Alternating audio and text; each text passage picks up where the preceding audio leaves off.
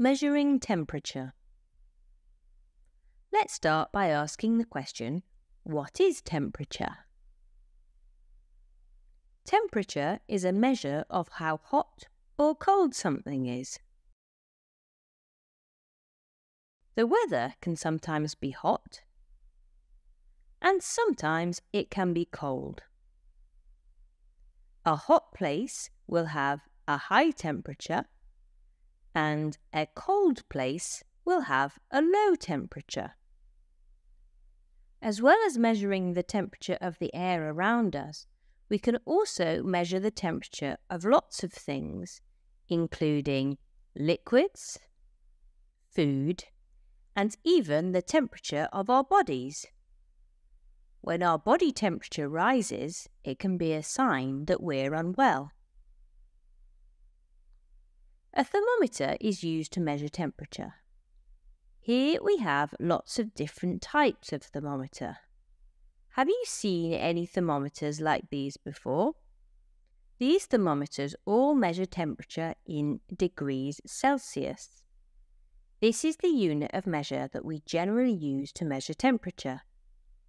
In some parts of the world, it's measured using degrees Fahrenheit, but in this nugget, we'll stick with measuring temperature using degrees Celsius. Degrees Celsius can be written like this. This is the symbol for degrees, and a capital C is used for Celsius. Now let's look at a common thermometer like this one.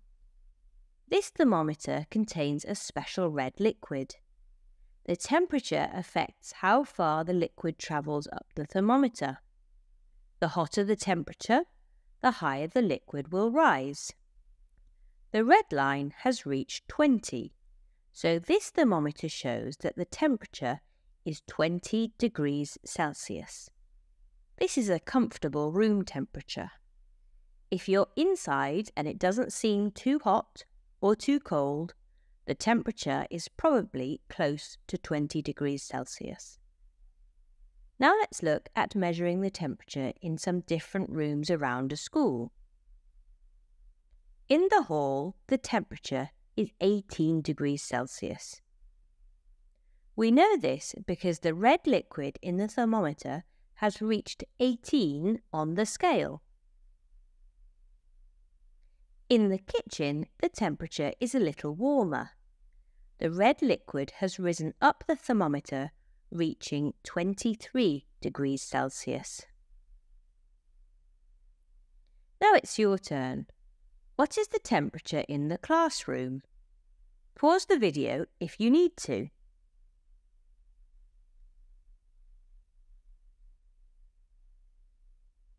The temperature in the classroom is 19 degrees Celsius. Well done if you got that correct. Thermometers will have different scales on them depending on what temperatures they're being used to measure. Sometimes some of the numbers will be missing from the scale, so you have to read them very carefully. Let's look at these three thermometers, starting with the first one.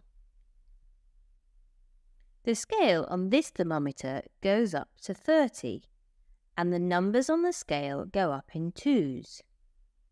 Now let's look at where the red liquid gets to on the scale. It's between 10 and 12.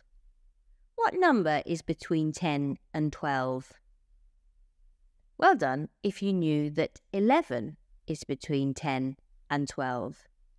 So the temperature shown on this thermometer is 11 degrees Celsius.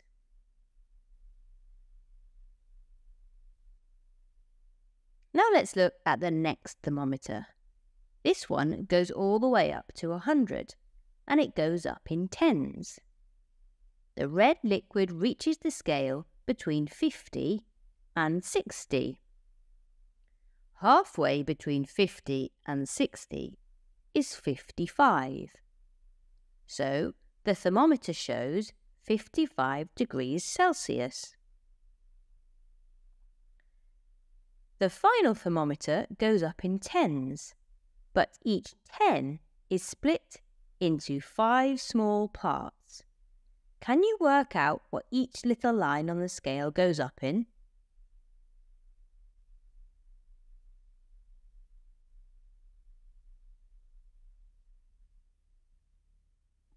As 10 is split into 5 equal parts, this means that each part is worth 2.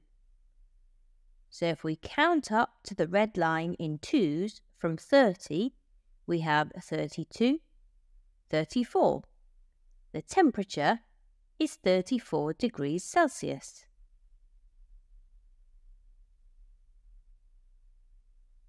Now it's your turn to have a go at reading these thermometers.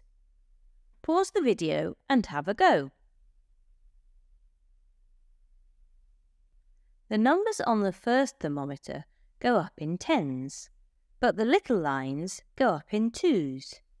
So, the temperature shown on this thermometer is 26 degrees Celsius. On the next one, the red line is halfway between 70 and 80. So the temperature shown on this thermometer is 75 degrees Celsius. On the final thermometer, the red line is halfway between 16 and 18. So the temperature shown is 17 degrees Celsius. Well done if you got all of those correct. So remember, temperature is a measure of how hot or cold something is. A hot place will have a high temperature, and a cold place will have a low temperature. Temperature is measured using a thermometer in degrees Celsius. Thermometers have different scales, so check the scale carefully before reading the temperature.